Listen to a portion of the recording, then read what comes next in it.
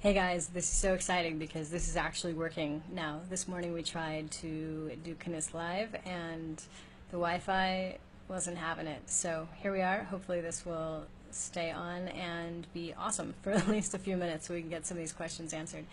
So what is this? This is Kniss Live, and hey, what's up viewers? So good to see you guys. This is just an open forum each Friday to get your questions answered, talk about life, talk about all kinds of awesome stuff that's going on in the world. And to get right down to it, the first question that I have today, I'm not going to say this person's name because there's a lot of personal information in here, detailed information, but I want to read this for you. So this person says, "Hi Mindy, I'm in sort of a dilemma, at least it feels that way. I am 33 years old and I want more. I feel like I've been putting off this, quote, more ever since I graduated high school. I'm at a point in my life that feels really confusing. It feels stagnant and mindlessly rote. I'm going to skip through some of this. There are times, brief moments, where I catch a glimpse that money is just money. These days, more often, I feel paralyzed and stuck. I don't feel my intuition calling, pulling me in the right direction. I just feel alone and unsure of what to do. I'm 33 years old. My parents pay my rent. I have X amount of credit card debt, and my parents pay that for me as well. I don't pay my car insurance. My parents pay for that too. I was in school for food science as an out-of-state student, but something happened with financial aid, and now I have to pay back $4,000 to get back into school. I just got hired at 7-Eleven making minimum wage. Currently I have $56,000 in student loans, and if I continue with university, 2+ years left, I'll probably come out with close to $70,000 to $80,000 in debt for a 2-year degree. I'm not trying to play the victim here. I understand that this is my life and my problem to take care of. However, I don't know what to do. I don't feel good. I don't feel an inner voice anymore telling me to follow my passion. I feel stuck and worried that I'll never be able to own a home, marry my girlfriend, save for retirement, travel, etc." So then this person goes on to look at some of the things that are going on and some of the options. Now, here's what I have to say. Hi, Mark Bruns. To this person that sent in their question. First off, thank you. It's always an uncomfortable situation. It can feel awkward to talk about money, but I had to learn this lesson as well, is that unless you start talking about it and really looking at where you're at financially and what's going on with you and really being clear about the numbers, nothing's going to change. It's much easier to bury your head in the sand and not want to deal with it, but that doesn't get you anywhere. I know because I tried to do that. Now, as far as, let's talk first about education. I love education. I'm a lifetime student, and I went all the way from grade school all the way through my PhD, did 2 different master's programs, and am a little bit insane about school. So I'm right there with you. I also have student loan debt, and when I came out of one of my master's programs, I was probably near $100,000 in debt. So I have been there, totally get that. What I want to say about that is that it does have to feel like it's going to be worth it, though, to you. If you don't feel the inspiration, the passion to at least continue on in that program, maybe it's not right for you. And it's better to just kind of call it and then figure out the finances, as opposed to going all the way through, gaining more and more and more and more and more debt, and then finally being able to say, oh, well, I finished, but I don't even want this degree. So there's a lot to be said for that, and obviously without asking some more questions about this to this specific person, I can't say specifically, but what I would say is that if you're 33 years old, you need to, how do I want to say this nicely, grow up. And I mean that with the best of intentions and the best way to look at that. But if your parents are currently paying for everything that you've got going on right now, you're essentially a child. And at 33, there's no reason that you need to be doing that. So here's a couple things that I have as a suggestion for you. First and foremost is, who are you hanging out with? I'll tell you a little story because I think that you live in Portland. And when I lived in Portland, I hung out with other grad students. We were all writers, so we had that kind of starving artist mentality. And that was around the same time where I met my current husband, Sean. And I remember telling Sean one time, I was like, nobody in Portland has any money.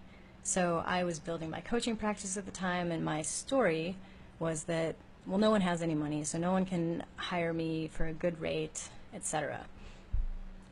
And it was because of who I was surrounding myself with. I was, like I said, in school and choosing to spend all of my time with other starving artist writers. So yes, the people that I knew didn't have any money. And I just remember Sean saying to me, Mindie, Brendan Burchard lives in Portland. So yes, people have money, and there are entrepreneurs there. There are people that could hire you that you might love to work with there. So don't, give me this whole like nobody has any money in Portland story. And that was it. It was my story.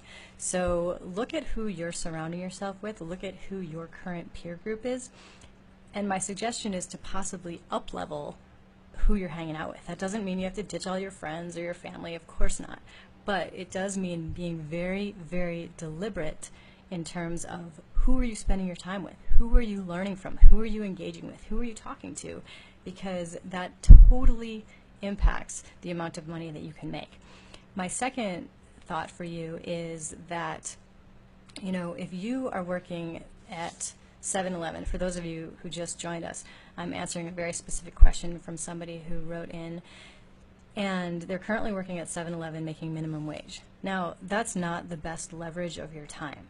That is fine for somebody who's maybe in high school or somebody who doesn't have other skills that they can be leveraging. But my guess is that if you're already this far into your education, there's other things that you could be doing. And, yes, people, oh, but it's so hard to get a job, even trying. Well, there are zillions of jobs out there. And I guarantee you that there's going to be one that's a better leverage of your time than working at 7-Eleven, so that you can then make more money per hour, so that you can begin to start paying your rent, start doing your stuff. Maybe it's about taking some time off so that you can get all of your finances in order, and then figure out if that school route is going to be the best thing for you, because maybe not. If you're not feeling that pull, that inspiration, that can happen, but that also happens when you're living in scarcity. It's really hard to be creative when you're just enmeshed in scarcity thinking. It's like the complete opposite. So to say, oh, well, I don't feel that inspiration, of course not. You're feeling scarcity, you're feeling fear, you're feeling all that crap that doesn't sound very good. So that's my first two thoughts, is that, one, up-level your peer group. To really look at how you're leveraging your time, and if working at a minimum wage job is going to be worth it to you, because my guess is there probably is something else that you can find to do this. So I'm going to answer some of these comments now, but many employers prefer bachelor degrees. Yeah, that's true, but many also do not. I mean, there are so many jobs out there. Anytime I hear, whether it's a client or just somebody I know talking about this whole job scene, they act as if like it's such a victim mentality to me, because there are so many jobs out there. And I will add this on to that, just because you guys are commenting about this, is that I really don't care about what it says in a quote job description. Let me tell you, one of my first jobs in corporate America, well, I would say the first job that I had in corporate, the requirements for that job were two things. One, that you had to have a bachelor's degree in a science, so either biochemistry, something like that. And secondly, you had to have 3 to 5 years of experience within the industry. Now, I had none of those things. I had a bachelor's degree, but my bachelor's degree was in theology, which had nothing to do with science. And I certainly didn't have any experience at all in that industry, because I was just out of college. Now, yes, those were the, quote, requirements, but I was able to say, look, here's what I can do for you, here's what I can offer you as a company, and my guess is that most of you guys could do that too. So don't be afraid of the requirements or what somebody says this is how it has to be. Be creative, figure it out, figure out how you can get in there if that's a place you want to get in. Second question, and this is one that I want to speak to. Somebody asked me this at HeartPath, actually, and I think it's such a great question, since we're on the money topic today. Somebody said to me, you know, looking back to when you were starting your business and when you were in this great, huge struggle of financial chaos, what was something that you could have done differently to maybe not go into the drama that I went into? For those of you that don't know, that have maybe recently started following me, when I started my business, within 2 years I had foreclosed my house, my mortgage. I was evicted from my apartment. I was living in my office, and then after that I ended up filing bankruptcy. So that sucked. None of that was fun or good or anything. So a lot of people have said, you know, what might you have done differently, because they obviously don't want to get into that same situation that I had put myself into. And one of the things that I mentioned to this person and that I want to add to this conversation is that one of the things I could have done but I did not do was really know the numbers. And I mentioned this earlier, it can be uncomfortable, it can be an awkward situation to figure out what your numbers are, but that really is the first and easiest step that you can take to know what is your burn rate. You know, how much money does it take for you to live, whatever your nut is per month. How much money is that? What's the exact number? And also, for those of you entrepreneurs out there, what's your fume date? You know, how much money do you have that if you are not able to consistently move forward and be gathering income each month, what's your fume date in terms of how long do you have until you are going to run out of money? Now, I could have done a lot of different things. I could have gone to go back and get a job, which I didn't ever do.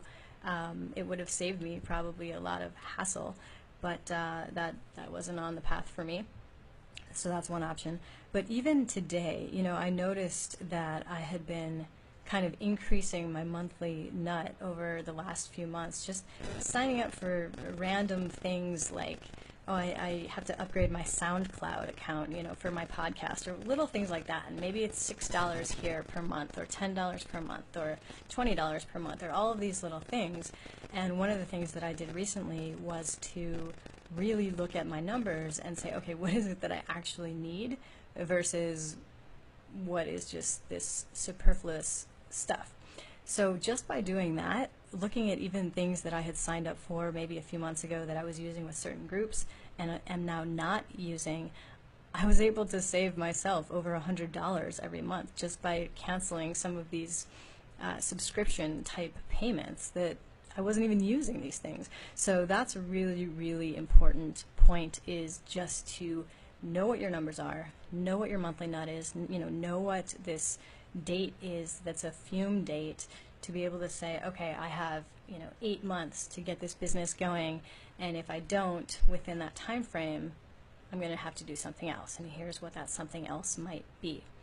So thank you guys so much. I want to touch base with some of you guys that have been commenting here. Hello to Mark, hello to Monty, hello to Suzanne, hello to Tom, Dana, thank you. It's good to be on here now that this Wi-Fi is actually working. That's another thing to keep in mind, is that when you have something planned and then it doesn't go according to how you're expecting it to go, like when I say, oh, I'm going to do a new live stream show at 10 a.m. on Friday mornings, and then I get on there and the Wi-Fi is totally haywire and completely crazy. What do? I've learned that it doesn't help to get frustrated or annoyed or mad about that, but just roll with it and say, okay, cool, I'll check it out later and see what happens. So if you guys have other questions for me, I'm happy to answer them, and we'll see what types of conversation come up. Thank you guys so much for being there. Monty, I heard that America is the land of opportunity. It depends who you ask. That's not always true. I think that in some areas around the world it appears that way, or it seems that way in contrast, but that's not always the case. Depending on your situation, it could be very different, as it was for me. But that being said, I also, you know, have come to a place now where I can make a lot more money than I ever thought that I could. So it's completely what, you know, what do you do with it? There is opportunity for that to learn and to grow and to develop into somebody that you actually want to become, the entrepreneur that you want to become. So Sean and I are getting ready this evening to go to dinner with one of our dear, dear friends, one of our favorite people on the planet, great business mentor to us both, Brian Kurtz. Brian was in charge of, I think he was a VP or something like that at Boardroom for many, many, many years, and has recently just gone on to become an entrepreneur. So I'm super excited to chat with him and hear how that's all going. He puts together this Titans of Direct Response program. Anyway, what's cool about living in Scottsdale, as we do, and the Phoenix area, is that there are a lot of conferences here, so lots of cool people come through this area all the time. So Sean and I don't often have to go anywhere to see them. These people come to us, and when they're in town, we grab dinner with them. So that's really, really fun. Okay, let's get to some more questions here. What is a good way to draw interest in what you are selling? That's Dana. Dana, that's marketing. I would suggest studying as much marketing as you possibly can. I didn't do that. That was my mistake early on, and it would have helped a lot to learn more about marketing. I've recently met people who say that they study marketing for up to 2 hours a day, and they've been doing that for years and years. And I used to think about marketing as something that was slick and salesy, and I didn't really want anything to do with it. What I didn't realize, though, is that if I didn't want to do marketing, I ultimately didn't want to do business. I thought I could separate those two out, but that's simply not the case. Jen, I'm a counselor who would love to start my own business. Yes, I love entrepreneurs and wantrepreneurs. Yay. How should I start? Well, that's a big question. There's the technical side of it, which is starting as either a sole proprietorship or an LLC. I would highly recommend LLC, because what that does is that separates you yourself from the legal business entity, and that just gives you a little more legal protection. It's not that you are your business, but there's actually a corporate veil in between the two, so that's just better in terms of the legalities. And beyond that, you know, get a website, start talking it up, start putting it together. I'm not going to go into everything that you need to do, because that's a huge answer, but I would totally say go for it. It's awesome. If you're interested, that's one of the things that we go through a lot in my core coach training program, because everybody in there is looking to start a business. So one of the whole huge segments is, what do I do? Where do I start? How do we even begin? So awesome question, Jen. I wish you awesome blessings with that. That's exciting. Okay. What happens when you lose a lot of weight, like 220 pounds, and then you still are not happy and get deepest and fall back into gaining your weight back? Well, yes, that happens quite frequently, and I'll tell you why. There's a principle called psychocybernetics, where your mind is set up to have a set point, kind of like a thermostat. You may have heard this before, but it's a very, very basic illustration, and it's exactly what's happening when people lose a lot of weight and then they gain the weight back. Because if your set point is set to, I am the fat person, or I am, you know, X number of pounds, that becomes your comfort zone. And then when you get out of your comfort zone, you've lost the weight, congratulations, but your mind is like, blah, holy crap, we need to get back into our comfort zone. And it's called the snapback effect. It brings you right back to your set point. And oftentimes with weight, it actually brings you a little higher. There's a few extra just in case. And what that is your brain attempting to protect itself. It thinks that, holy crap, we are outside of our comfort zone. This is really, really scary, and it's dangerous.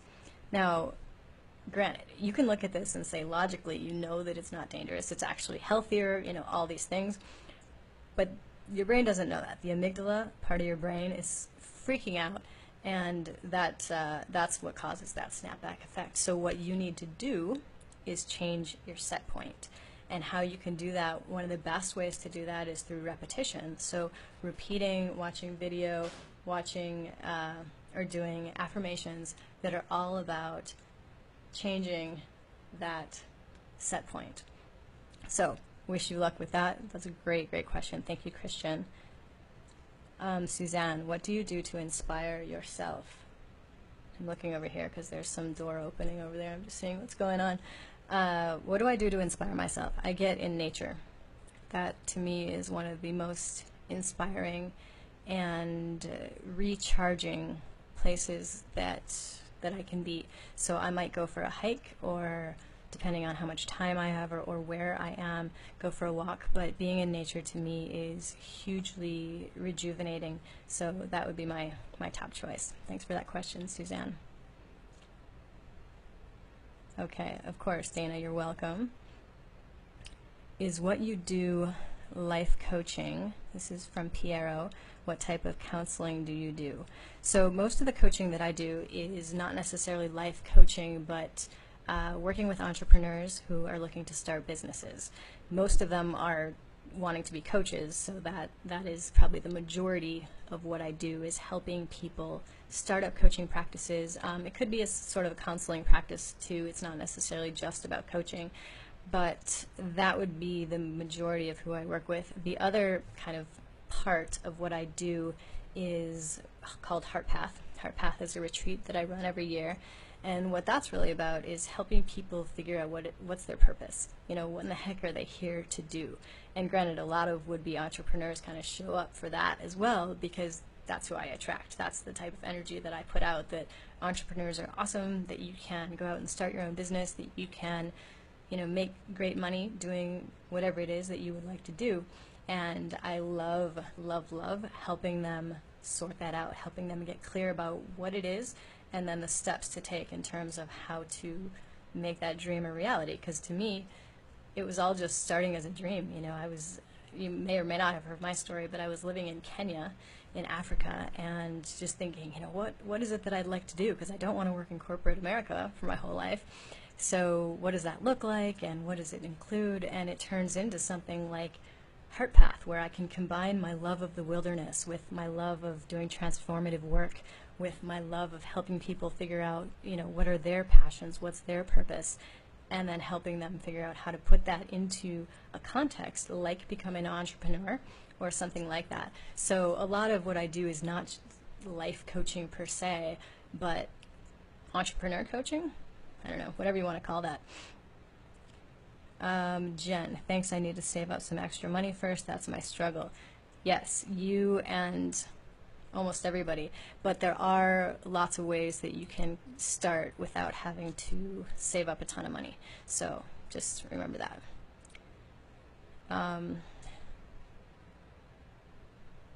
Monty, I'm not sure what that means. I mean, astrological business, offering future predictions and horoscope to people. Can anyone make a living by this? Yeah, that people make a living by that. There are some people that do quite well. There are a lot of people that don't. I will tell you this. I'm not, you know, just looking at the sunshine of this.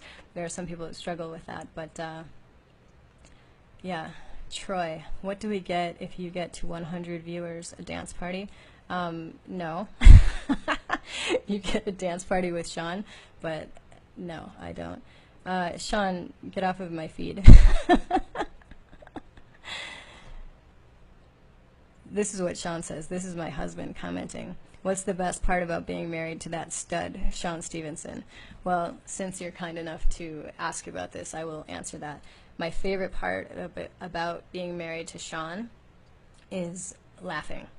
I tend to be a much more serious person. He's a total, complete goofball, and that's a really good combination in our marriage.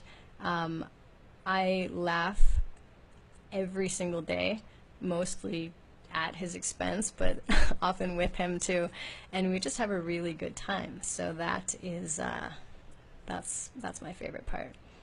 Piero, of course, you're welcome. Haha, Sean, that's so funny. He's literally in the next room right over there commenting on this. So I want to thank you guys for watching. Melissa, how did you two meet? We actually met on Facebook. The quick story is that I was living in Portland, Oregon at the time, and Sean was in Chicago, and I had just contributed to a book that had just recently come out. And one of my buddies in Portland had been helping me do some promotion for the book, and he was connecting me with all these people and had sent me a bunch of friend requests on Facebook. One of them happened to be Sean, and there was maybe 5 or 6 that day, so I just clicked everybody and said, great, yay, we're all friends. Didn't really think much of it until about 6 months after that, and I was in Chicago, I'm from there originally, and so I was visiting my family, and I was also attending a conference there, and the speaker on stage was talking about his buddy, who is 3 feet tall and in a wheelchair, but was, living large and living the dream, going all over the world. And I thought, I think I'm Facebook friends with that guy. I should look him up, the guy that this man's talking about. So that evening I look up Sean, and I was like, yeah, we're Facebook friends. That's cool. I see we're both from Chicago. We're both about the same age. And I should say hello. Now I'm thinking business, networking, connection. And so I write to him, and I'm like, hey, this guy gave you a great shout out today. That was cool. I'm also from Chicago, in the same industry if you ever want to grab coffee. And like I said, I was thinking business, but Sean says, well, I would never say no to coffee and a cute girl. And I was like, well, that's not at all what I meant, but next time I'm in town, maybe I'll give you a call. So fast forward 6 months even after that, so probably a year from that initial connection point, we did have coffee. We did end up on a date, and that was how it started. Thank you, Abel. Very kind of you. You guys are inspiring. Been an athlete all my life. This is Steven. What advice can you give to someone having to start over at 40? Well, I would say start over what? Start over not an athlete anymore. Here's the thing, is that when we define ourselves as one thing at any point in our lives, this can be no matter how old you are or young you are, when we're defining ourselves as one thing, that's kind of a dangerous place to be, because then if you are injured or something happens that you're not able to continue being that one thing, maybe you get fired from a job or whatever it is, then it's like, oh crap, what now? I've seen people in relationships do this too, where they completely give themselves to their husband or their wife, and then maybe a divorce happens, or maybe one of them dies, and then it's like, I need to start over now. And first off, 40 is super young, so let's be clear about that. Like, you have plenty of time, but what I would tell you in terms of the mindset is to go with this. Let's see if you can see that. Infinity. The reason that I have an infinity on my wrist, as does Sean, is that that's the only way that you can truly define yourself, is that you are infinite. You are a man or a woman, you might be a husband, you might be a mother, you might be a corporate executive, you might be a teacher, you might be a yoga instructor, all of these different things. But the truth is that you are infinite. So how do you start over? I would say figure out what you want to do next, because you have this infinite capacity of things that you could do or could pursue. Figure out what sounds good, how you could leverage your time and how you can make some money doing that, and go from there. I mean, that's super fun, and I love when people have to, quote, start over, because I'm like, cool, then all that crap from your past is done, and you can like have this full spectrum of infinite opportunities and infinite potential. So there's that. That's really exciting. Let's see, go back up here. Melissa, of course, thank you. What kind of marketing do you think works best? Jen, that really depends on your target audience. So I'd love to know more about what you're thinking. Dana, one of my goals is to learn to laugh at myself like Sean does. Do you do this as well? I am my worst boss, LOL. Yeah, me too. No, like I was saying earlier, is that I'm much more serious than Sean is. Yes, Tyler, he is the man. And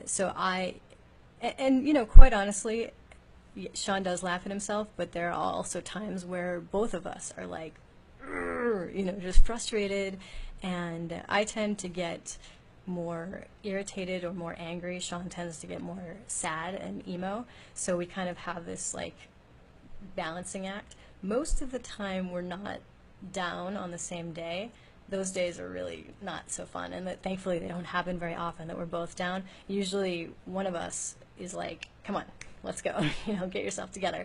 But so that helps, and we do have a kind of a different way of looking at that too, so it's nice to have that balance. Thank you, Stephen. That's awesome. Thank you, guys. That's great. Good stuff. Well, I wanted to keep this at about 30 minutes, and we are just over that now. As I mentioned, Sean and I are getting ready to go to dinner with one of our dear friends, Brian Kurtz, and Jen, yes, marketing for clients for sure. It depends what kind of clients you're looking for, though. Like who is your avatar? Then that probably would be the best place to start, is develop an avatar. If you don't know what I mean by that, look that up online, like business avatar or marketing avatar, because defining that, who that client is, I mean, one specific person is going to be the key to what type of marketing is going to work best for that one person. So you guys, thank you so much. Again, I apologize that this is way later than I intended it to be. It was supposed to be Friday morning, but we'll try it again next week. And lots of love to all of you guys. Have a great night and a great weekend. Look forward to seeing you all soon on my next live stream, and as of next Tuesday, check out 3footchef.com. That's what we've been working on a lot over here, and look forward to seeing you guys soon. Thanks so much. Good night.